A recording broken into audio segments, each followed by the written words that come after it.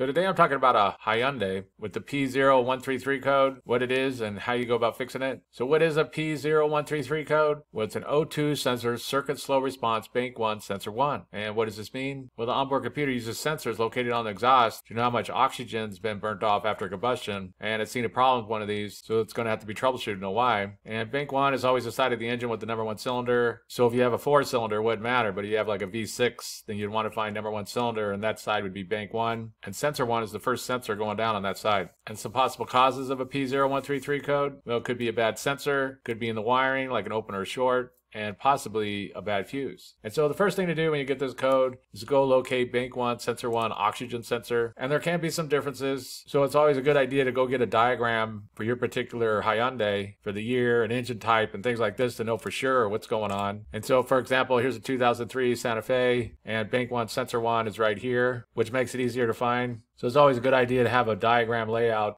And the basics of what's going on with these oxygen sensors is that sensor 1 is going to be called the upstream, and it's before the catalytic converter. And sensor 2 is called the downstream, and it's after the catalytic converter. And so once you find the bank 1, sensor 1 oxygen sensor, the next thing to do is to check out all the wiring and be sure everything's plugged in good and there's no opens, cuts, anything like this. Because anything wrong with the wiring, any bad connections, or anything going on there could cause the same symptoms as a bad sensor. So you want to check that out and be sure that all looks good. And these sensors are also on a fuse. The fuse box will be located inside the engine compartment. When you pop the hood, there'll be a fuse box, and there'll be a fuse inside of there that these are on. And the fuse for the oxygen sensors in a Hyundai is usually labeled sensor 1, but there can be some differences, so it's always a good idea to look. But it's usually labeled sensor 1. So for example, right here, oxygen sensor upstream, oxygen sensor downstream would be sensor 1, which would be right here. And if that was the blow, that could cause problems, so it's always a good idea to check and be sure there's no blown fuses. And so if you check that all out and that looks good, there's no blown fuses, the wiring all looks good, everything like that, then very likely that sensor has just gone bad and just needs to be replaced. And one thing about the oxygen sensors is that sometimes they require a special tool to get back in, especially when they're recessed down like this inside of the exhaust. And so you very likely will need this special tool to get it back in, to get around that wire and go into the recess that it's in.